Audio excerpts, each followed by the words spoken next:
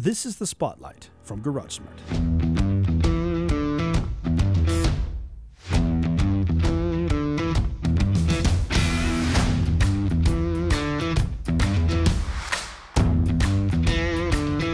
To install the Spotlight, take it out of the box, remove the universal mount, and using the GarageSmart app, scan the QR code on the back of the light.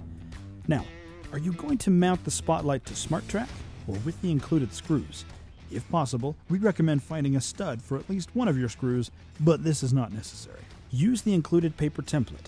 Make 2 marks through the paper, and using those marks, insert your screws into the drywall. A screwdriver should be used here, as a power drill could cause you to bottom out the screw and strip the hole. Let your screw head stick out 1/4 of an inch to properly mount the Spotlight. If using the SmartTrack, reattach the universal mount and snap the light onto your SmartTrack. If you'll be installing new SmartTrack, be sure to check out our stud finding video here to help you find the studs and install your SmartTrack. Before installing any SmartTrack, please view our mounting guidelines video here to safely install your SmartTrack and the products you will mount to it. The Spotlight does not require an electrician to install. You just need to connect your light into the nearest DC track product by using the included DC cable.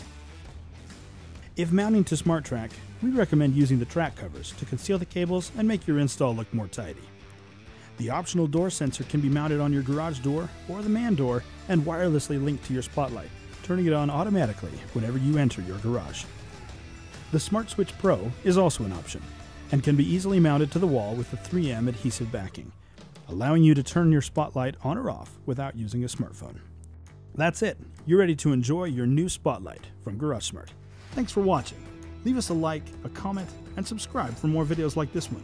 And be sure to visit our website for more products you can easily connect to your Spotlight and will make your garage even smarter.